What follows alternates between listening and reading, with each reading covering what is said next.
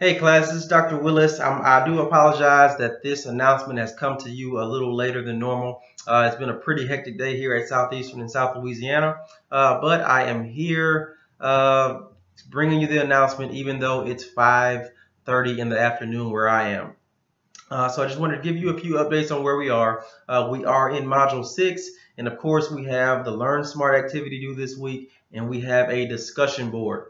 So of course the discussion board this week is on reading for fun versus reading for school. One of the big things I always think about when reading for fun is just the stress level and the level of focus that doesn't have to be there. Really, whenever I'm reading a book that I really enjoy, that's for my pleasure, I can relax, I can have my coffee, I can not wear my glasses, I just simply shut down and I enjoy the book. It's not about retaining any information, it's not about studying to present anything, it's just about the joy of the author and the words that he wrote or he or she wrote.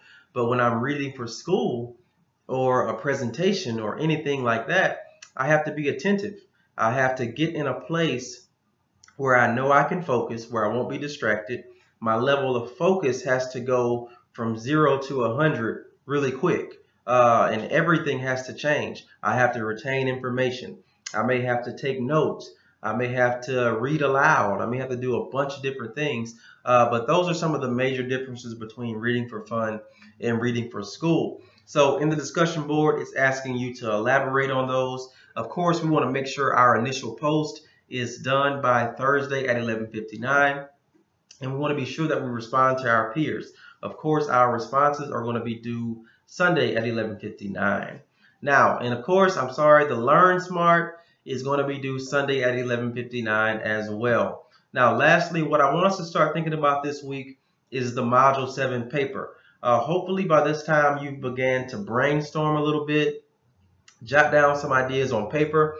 Each week we've kind of been building up to this Module 7 paper because it is one of our largest assignments. So hopefully you've got some thoughts in your mind and you've put them on paper. Hopefully you've contacted the Writing Center if you need that help, because that can be extremely beneficial in having a successful Module 7 paper as well. So a quick recap: Learn Smart activity due Sunday at 11:59.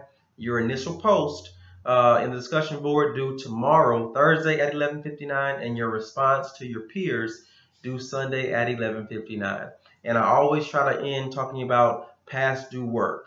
Try to get that to me. If you have any past due Learn Smarts, the past due journal for Module 3, the Module 2 My Success Plan activity, and even the Module 1 quiz. If you can get that to me, even though it's late, please do so. You can still earn points. I cannot accept any past due discussion board posts. I do apologize.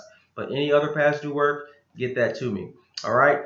You all contact me if you need me. I'm always available. All right. You all have a wonderful day. Bye-bye.